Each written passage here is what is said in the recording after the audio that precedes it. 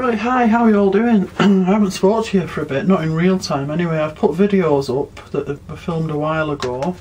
We're in lockdown again here. It's so hard, the whole thing. I'm finding it really difficult, and I'm sure you are too. Where I live, we've been in lockdown of some kind since July because of high numbers in our area.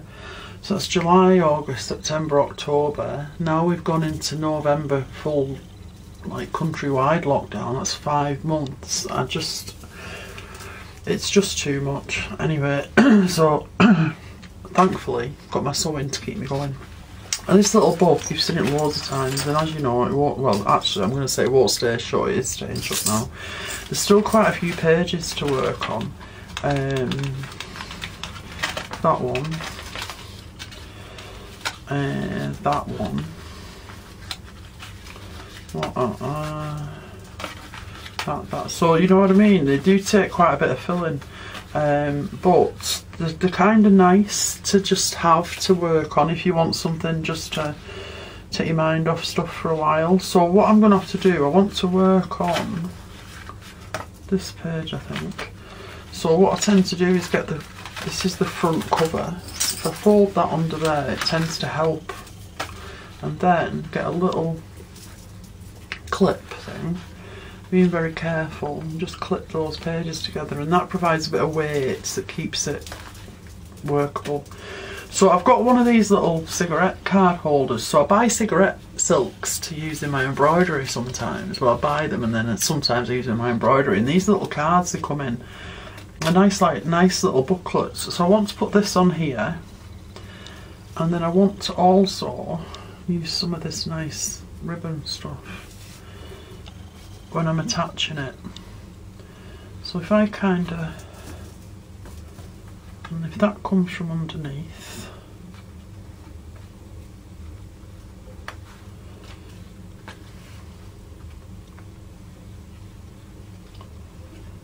like that,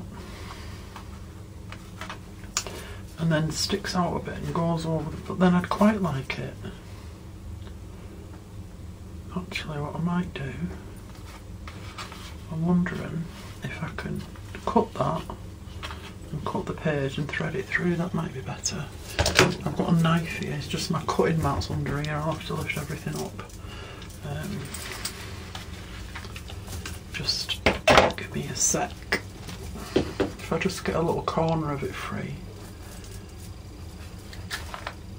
that might help.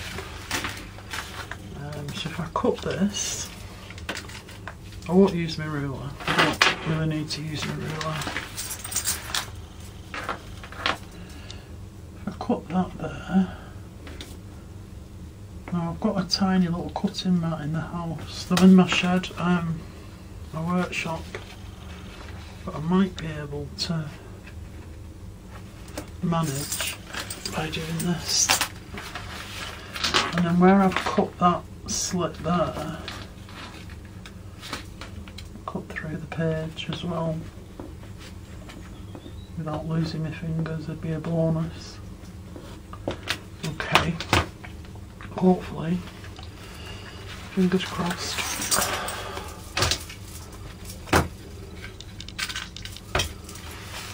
And I'm not sure how easy this is going to be to thread through here. Now, which way do I want it to come? I think I'd like it tied at the front, and then it's more visible. So I need to try and get it through there, I don't know. Which might be easier said than done. These are old embroidery scissors, not my good ones. Need to kind of do that.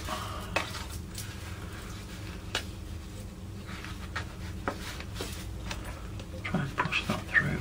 Now I might come unstuck when I try and push it through my cigarette card, because that's more fragile. So I need to get it through there.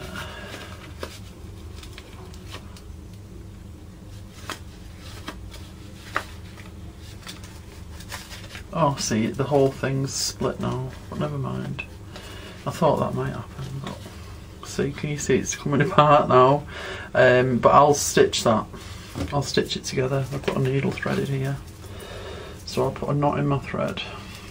If I just stitch it both sides of that ribbon, it should hold it in place. They're so fragile, you see. I should have thought about that. But hey ho. So if I come up there, the whole thing's coming apart. Well, there you go, Karen, the best laid plans and all that. I'll go down there and then come up there. If I had more time, I'd probably stitch the whole thing together and go down there. Well, wouldn't you know that'd happen, eh? To pull this through a bit more. Just, oh, I might go further down. Just do one more down here. But then it is going to be attached to the page, so that'll make it stable as well. Go down there like that. Right, and then fasten that off on the back. That wasn't part of the plan today, but there you go. Sometimes these things happen and we have to work around them.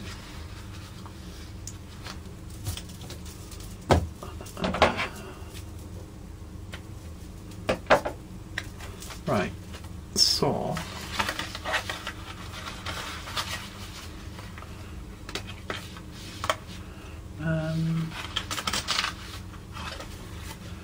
that'll pull that to the page, hopefully. There, that's better, isn't it? Right, and then, so if that's going to tie at the side, if I cut this here,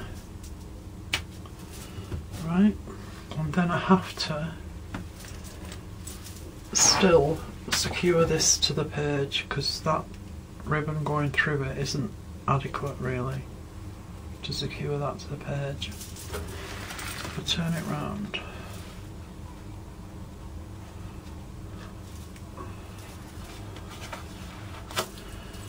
if I go through everything,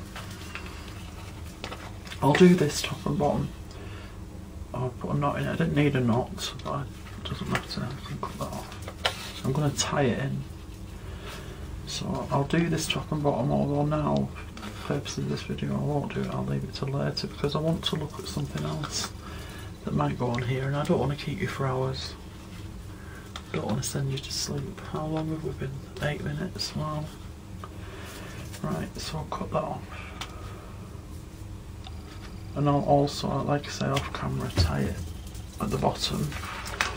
So that'll tie at the side. Oops. Just loosely, doesn't have to be tied in a knot, it's just for prettiness. And that'll be stitched at the bottom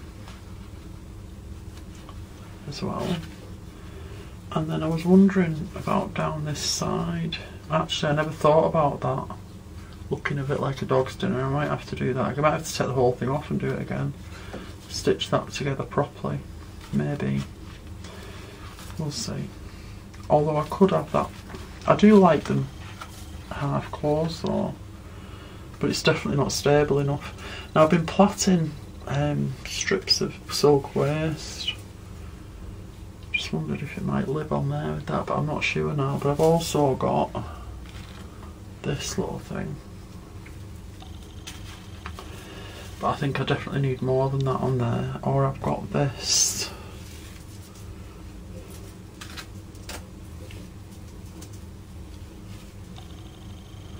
That might be nice on there. It's quite a nice contrast going on there, isn't there, colour-wise? Not contrast. They're quite similar tonally. Don't know what I'm saying. Yeah, that might be nice to do that. So I'll give that a bit more thought, but like I said, probably going to have to stitch that again because it looks like a right dog's dinner. But never mind. Anyway, be safe everybody and hang in there. I mean, I'm saying that to you, I need to take my own advice because I'm really struggling. Just be safe anyway.